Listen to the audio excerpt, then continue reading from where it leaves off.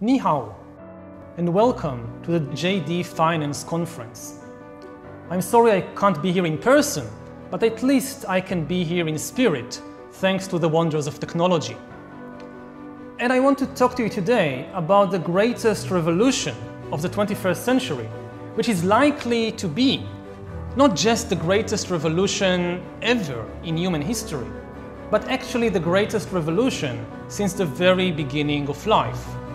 For 4 billion years, all of life was controlled by the principles of natural selection and by the laws of organic biochemistry. It doesn't matter if you were a dinosaur or an amoeba or a Homo sapiens or a tomato. You evolved by natural selection and you were made of organic compounds. Now, science is ushering a completely new era, the era of artificial intelligence, in which natural selection will be replaced by intelligent design as the principal force in the evolution of life. And life will break out of the limited sphere of organic biochemistry, and we will see the creation of the first inorganic life forms after 4 billion years of evolution. This revolution will have tremendous implications, really on a cosmic scale.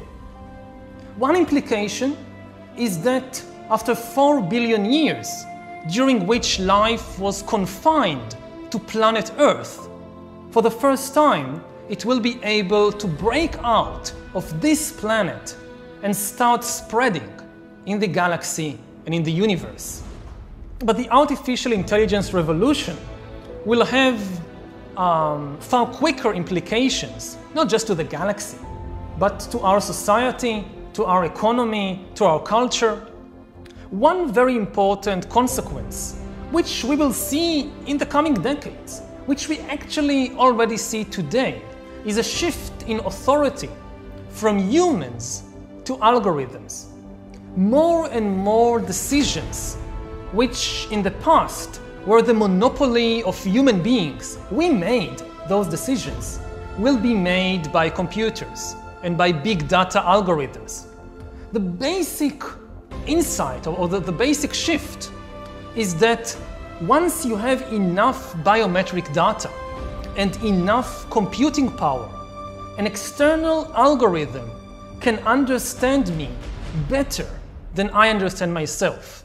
An external algorithm that has a lot of data about me and a lot of computing power can understand my desires, my emotions, my thoughts, my decisions, can control and manipulate me to a large extent. It starts with very simple things, very simple decisions in life, like what book to buy. Previously, if you wanted to buy a book, you relied on your own feelings and maybe on the recommendations of friends and family members who knew you and knew your taste. But increasingly, this simple decision of what book to buy and read will be taken on my behalf by computer algorithm, like the Amazon algorithm. And the more we rely on the algorithms that know us to make decisions for us, we will lose the ability to make decisions for ourselves. Because the ability to make such decisions it's use it or lose it. If you don't exercise this ability, it's like a muscle. You lose it. It's already happening today with the ability to navigate space. Previously, if you need to go from here to the train station, you need to rely on your own knowledge, your own experience. But now you increasingly rely on your smartphone to tell you where to go. And very soon, you just lose the ability to find your way around space. So one important impact of the AI revolution will be that authority will shift from humans to algorithms.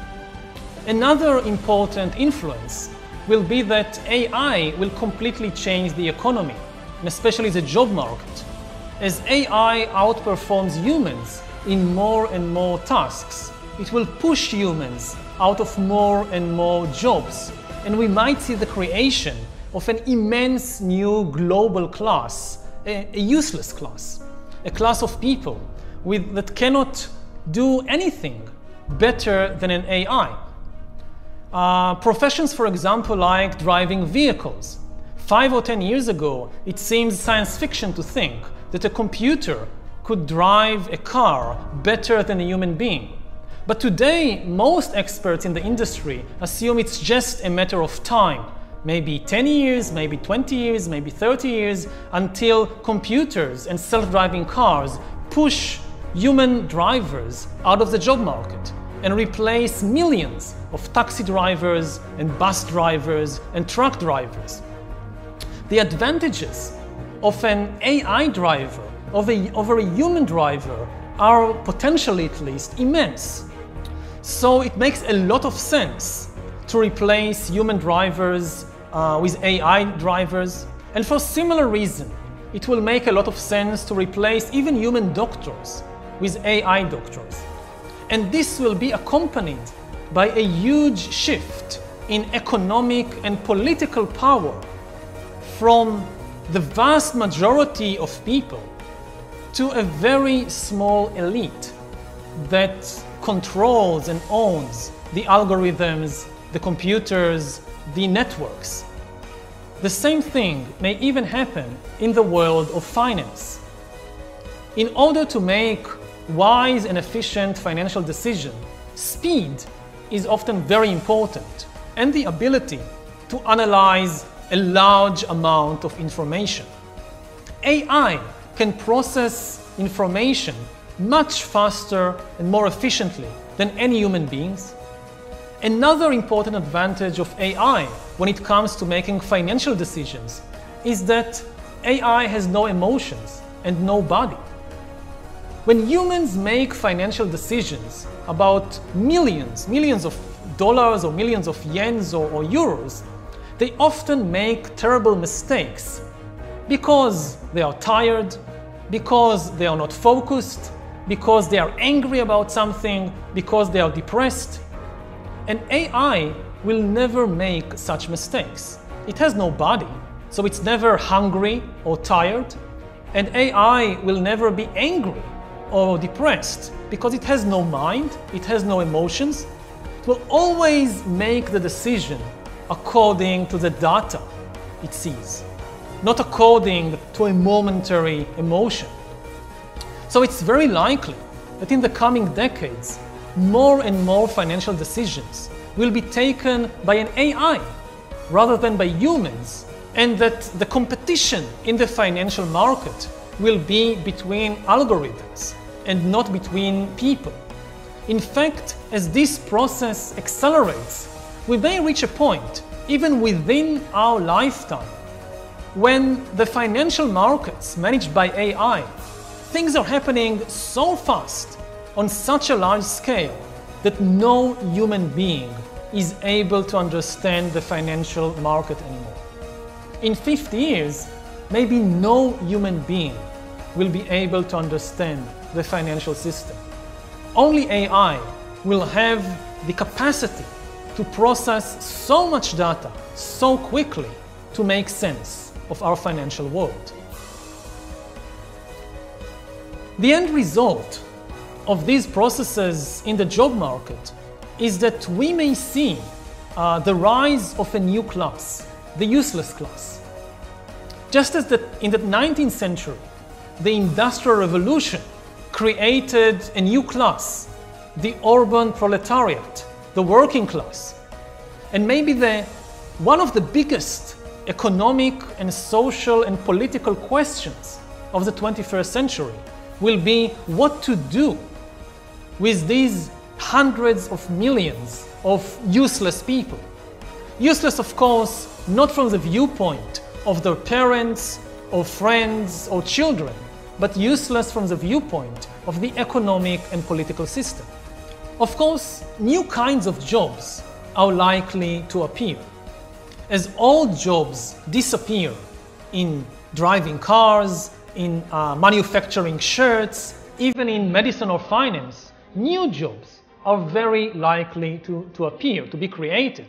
But we cannot be sure that enough new jobs will be created. And in addition, there are two very big obstacles that might prevent all these new jobs from solving the problem of the useless class. First of all, even if there are new jobs for humans, people will need very high skills in order to work in these new jobs. Most experts estimate that routine jobs, like producing a shirt or driving a taxi, this will be taken over by robots and computers. The new jobs will require things like creativity, ingenuity, flexibility. And most people just don't have the necessary education and training in order to fulfill these new jobs. So you will have millions of taxi drivers or textile workers without a job, and new jobs, for example, in software engineering. What makes it worse is that the AI revolution will not be a single watershed event. The AI revolution will be a cascade of bigger and bigger revolutions. So whatever new jobs appear, within 10 or 20 years, these new jobs too are likely to disappear, to be taken over by a better version, by a new generation of computers and algorithms. The very idea of having a job for life or a profession for life will become obsolete. This is not a problem that we can delay for 20 or 30 years. It's not like we can tell ourselves, okay, the AI revolution will be in 2040 or 2050. We'll worry about it when it happens. We need to worry about it today, because the big question today is what to teach children in schools in 2017. What to teach students in college or university in 2017 so that they will have a job, that they will have the necessary skills in 2040. If we wait until 2040, it's too late. Most of what they'll learn in school or college will be irrelevant by that time. And the big problem is that we just don't know what the job market or the economic situation will be like in 2040 or 2050. Nobody knows. For the first time in history, we don't know how the world is going to look like in 20 or 30 or 40 years. So we have no idea what to teach our children.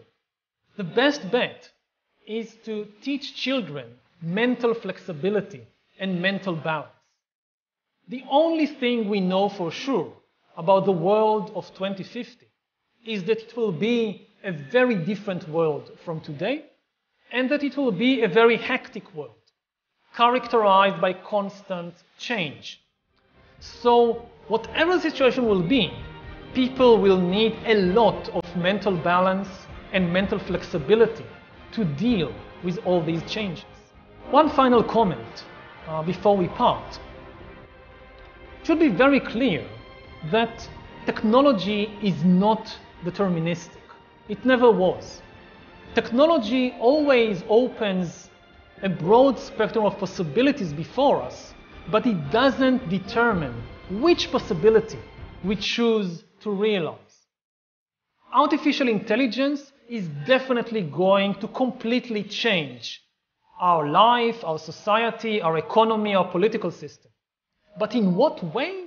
There are many different ways, and we still have some measure of choice what to do with these new technologies. If some of the possibilities that I've outlined here scares you, you can still do something about it. Thank you.